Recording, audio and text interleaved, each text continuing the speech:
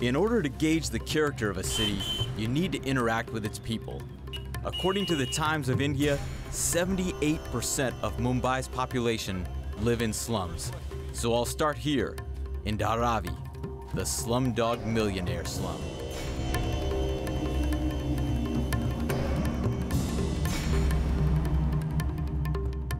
If you came here 150 years ago, it would have looked very different. This was all one massive mangrove swamp where a small group of Koli fishermen worked the waters. Eventually, the swamp filled in, making it a new piece of land which immigrants from all parts of India flocked to. And fill it up they did. There are over 600,000 souls living right here. That's comparable to the population of the American state of Wyoming. Wyoming encompasses 253,000 square kilometers. Dharavi, less than 2.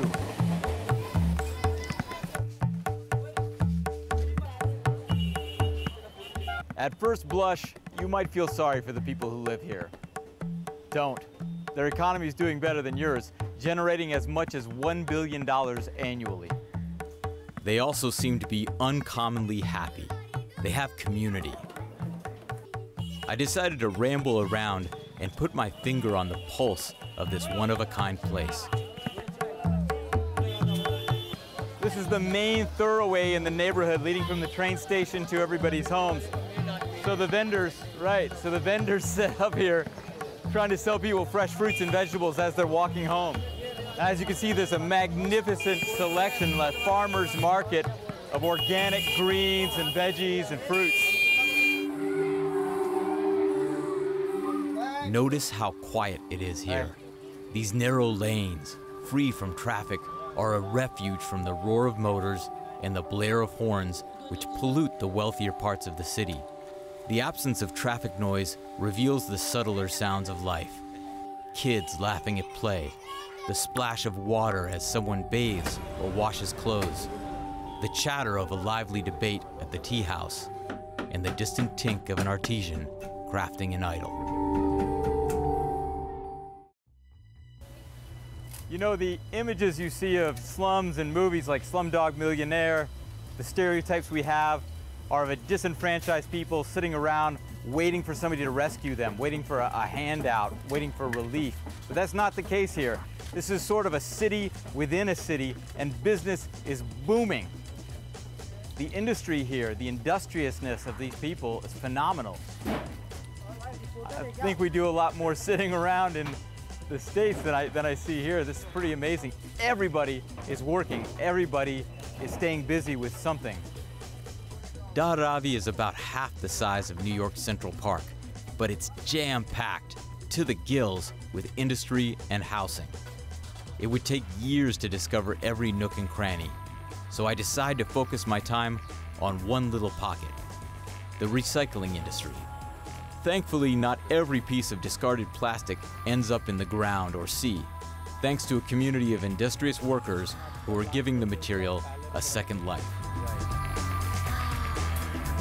You ever wonder where your plastic drinking bottle or kid's toy goes after you throw it in the bin? Here you go. Some of the different items being sorted before they're crushed. Someone's old computer keyboard, someone's old phone. These guys are rocking it out to the radio tunes, sorting the plastic. I'm bad sorter. So this plastic has already been crushed, put in this bin of water, in this barrel of water, and now the good plastic, the high quality plastic will rise to the top and the lower quality will sink to the bottom. And one more time it's going to be sorted and then dried.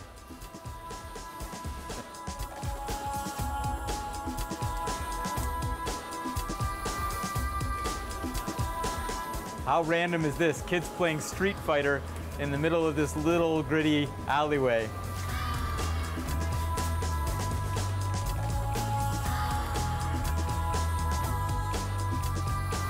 Again, it begins to rain, and I run into a structure, suddenly surprised to find myself face to face with an army of elephant guides.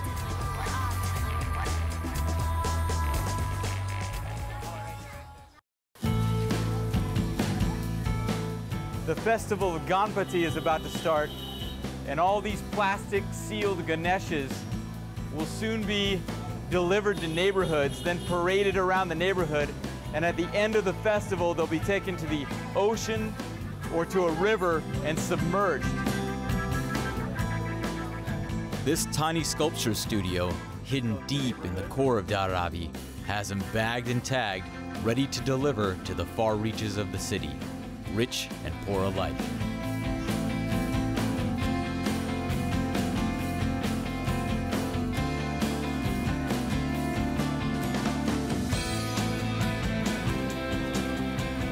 The sun goes down, and after a short stop at a rowdy tea shop, I mosey back to the train station, cutting against the grain of the crowd returning home. I too would like to return to Dharavi, to unearth more of the eye-opening scenes of life around every corner.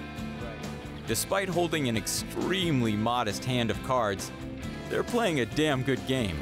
Business is booming, and you'll see more smiles a minute here than any neighborhood back in my hometown.